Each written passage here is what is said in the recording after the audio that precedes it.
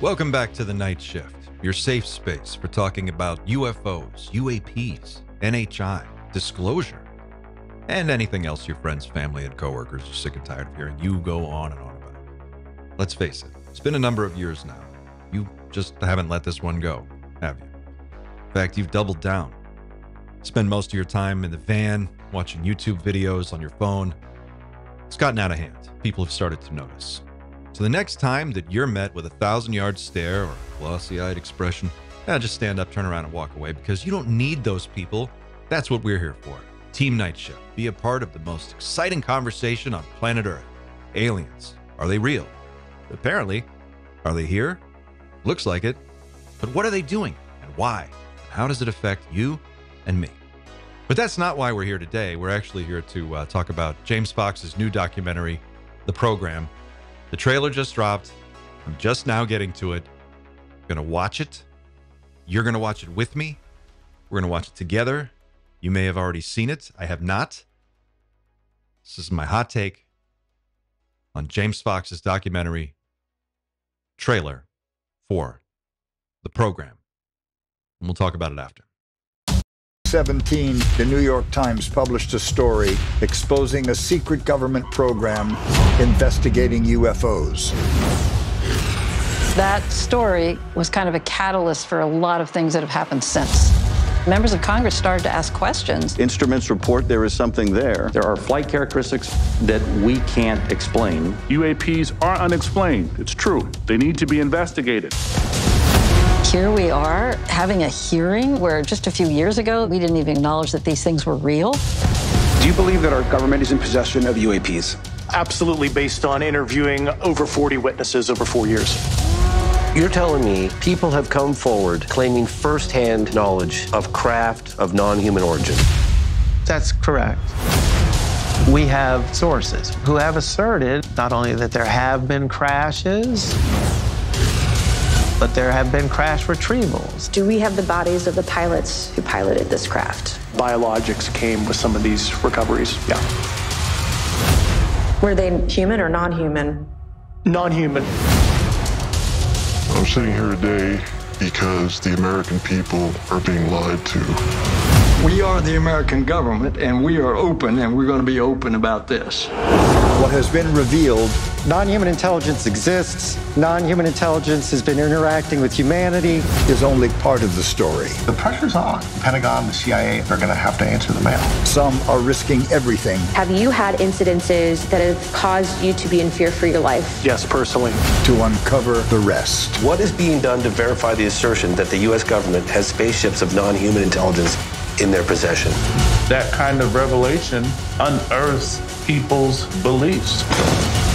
I would go to jail to say things that I've been exposed to in the program.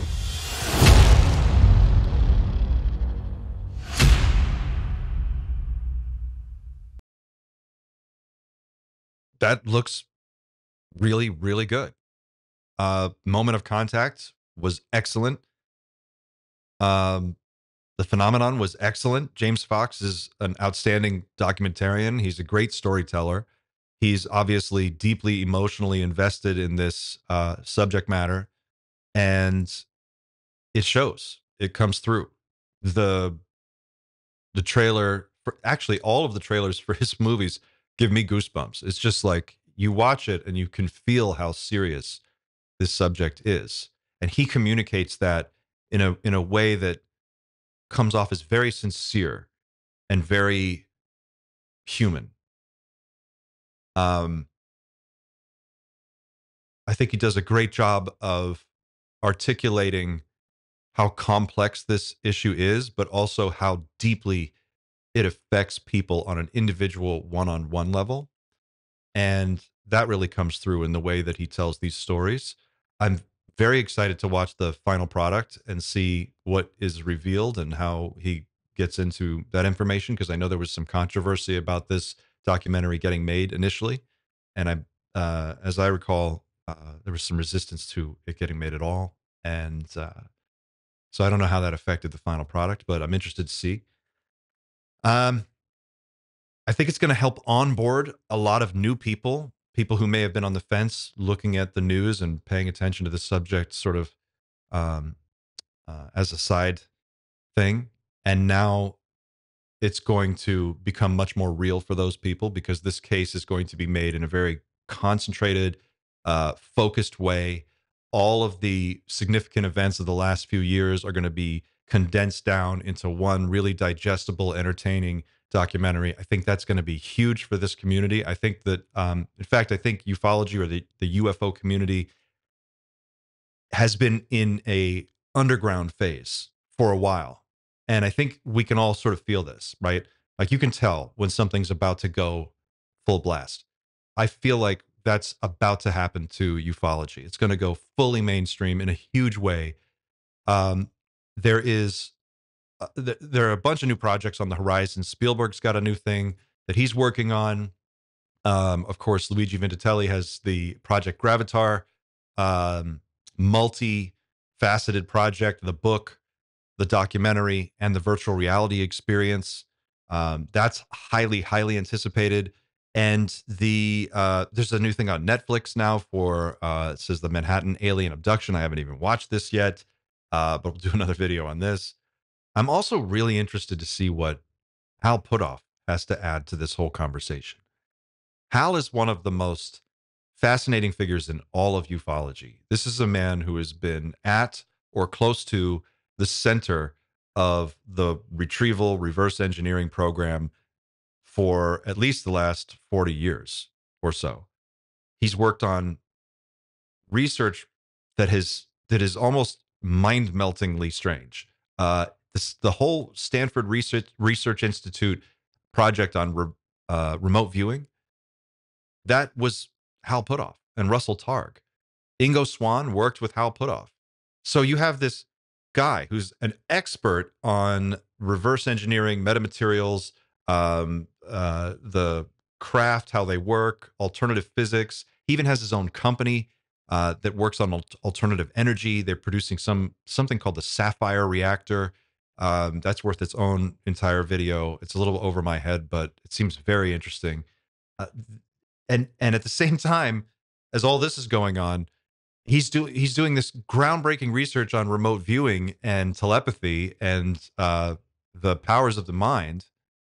And it makes you wonder, and it certainly makes me wonder, how much overlap is there? There's got to be a tremendous amount of overlap between consciousness research, the capabilities of the mind to operate in the mental realm, and the telepathic abilities. There must be a tremendous amount of overlap between that and the way the technology around UAPs functions, if that makes sense. I know it's kind of a clunky way to say it, but that consciousness, the basic idea is consciousness is somehow fundamental to reality, and there can be technology based on that principle. So I don't know to what extent our current science accepts that, but I feel like that's a pretty reasonable concept. And I get the sense, looking at Hal's history and the types of things he's worked on, that there must be a tremendous amount of overlap. Because why else would you be working on all this stuff? Clearly, they're spending millions of dollars or billions. Who knows? That's the other thing. We have no idea how much money has been spent on any of this stuff. So, you have this program that exists in a sort of a quasi-military, public-private sort of gray area, I'm sure. I'm sure that there is a mountain of archaic, bizarre legalese that protects all of the people involved and the companies involved, and it's probably just a complete and total snake's nest of just a mess. And into this thing, we have been funneling billions and billions of dollars for decades with no congressional oversight. I think that's the biggest thing, the biggest reveal here that we're learning, especially at this particular moment in the conversation, is just how far out of the loop Congress is on all of this. And I'm not entirely convinced that the executive branch is all that much in the loop as well. I think certain presidents are because of their intelligence community connections and history, maybe. But it also seems like everything else in America right now, it's extremely partisan. And I wonder to what extent partisan politics plays a role in which presidents get briefed in on stuff. You know, if you have a bunch of very politically charged people in the intelligence community that feel a certain way about a candidate, do they just leave that person out of the loop? And so this speaks to a much larger question of who's actually in charge, who's making decisions on all this stuff, and how do those people factor in to what happens next? For instance, if they've reverse engineered technology that the president doesn't know about and that Congress doesn't know about, and we have these super weapons or this super technology that is somehow out there, and it's in the hands of private corporations with no oversight from Congress, and taxpayer money has been spent on this, that's a can of worms. So when we have this larger conversation about disclosure, I think at the end of the day, what is going to come out of this is a very catastrophic legal shitstorm that is going to unfold over probably decades. And who knows how it's going to resolve itself, if it can resolve itself at all. You're talking about things that are recovered technology from another world, which can you even lock that up? Is that even legal? Is that, I mean, I guess it is. We've done it. But on what grounds can you defend this thing going on indefinitely? I think that's the big issue here, is that this cannot go on indefinitely. This system, right, this whole situation that we're in, or this situation that we're in, cannot continue. It's too unstable, right? So at some point, something's got to give. It's either going to break and there's going to be some catastrophic leak from within, which you could say we're already kind of seeing, right? Or there's going to be a critical mass of political pressure that's going to cause this thing to break wide open. Or you're going to have someone else in another sphere of influence, a different country, do something first, and they'll demonstrate the technology before we do. That's possible. Or you could have a faction within the control group, right? Which is this is kind of what we see happening now. A faction breaks free, and they recognize that there's an opportunity to commercialize this technology, at least some of it.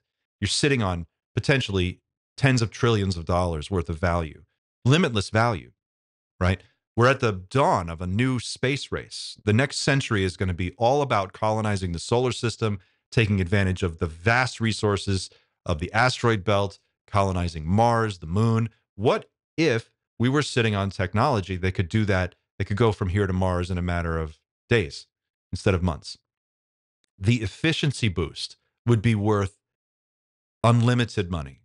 And I think the people who are trying to push disclosure right now, if I had to guess, understand that. They see an opportunity. There's a window of time where this makes a lot of sense. We are in that window. And if I had to just guess, this is purely my guess, that's what this is going to boil down to. It's going to be one group thinks they can make more money keeping it secret, or they just fear the legal repercussions of it becoming open to the public. And the other group says, well, we got to cash in on this sooner or later. And why not now? If it's not us, it'll be the Chinese. If it's not the Chinese, it'll be someone else. So let it be us, right? And out of all of these different things, I think this is really worth mentioning because it doesn't get talked about enough in this community. I don't think people discuss enough the overlap between the UFO world and the artificial intelligence world. We're approaching, from all indications, right? Like, and I'm just a guy. I don't have any special background in technology or venture capital investing or anything like that. But I can read. I'm paying attention. I'm looking at the news. What I see is what I was reading about when I read Ray Kurzweil's book, The Singularity is Near, back in the early 2000s, I think it was, or was it late 90s? remember how long ago it was. It was forever ago. But at that time, the stuff he was predicting into 2030 was beyond what you could think possible. I mean, it was just out there. And he correctly has predicted all of the things that we're seeing right now. I'm not saying Ray Kurzweil is the only person that you should look at, and he's certainly not like a perfect oracle. He makes mistakes. But by and large, his track record is exceptional for accurately predicting the technology that we can expect to see in a given period of time. And it definitely looks as if we're well into the beginning of stages of the singularity. If you look at the recent progress in artificial intelligence, Sam Altman just said the other day that we are a few thousand days away from artificial superintelligence. This is a guy who just watches these things do training cycles all day long. You're thinking in days. A few thousand days could be 5 years, 6 years, less than 10. It's not long. Artificial superintelligence will be the last invention we ever have to make. After that, things start to recursively self-improve. We get runaway superintelligence. This thing's going to be spitting out Nobel Prize-winning papers every 15 seconds. And it's only going to get faster and it's only going to get better. So how does that factor into this whole conversation? What happens to UFO reverse engineering research with those kind of tools, that kind of power? What happens with our economy? How does that affect what else is going on? So what kind of new world can we expect 50 years from now?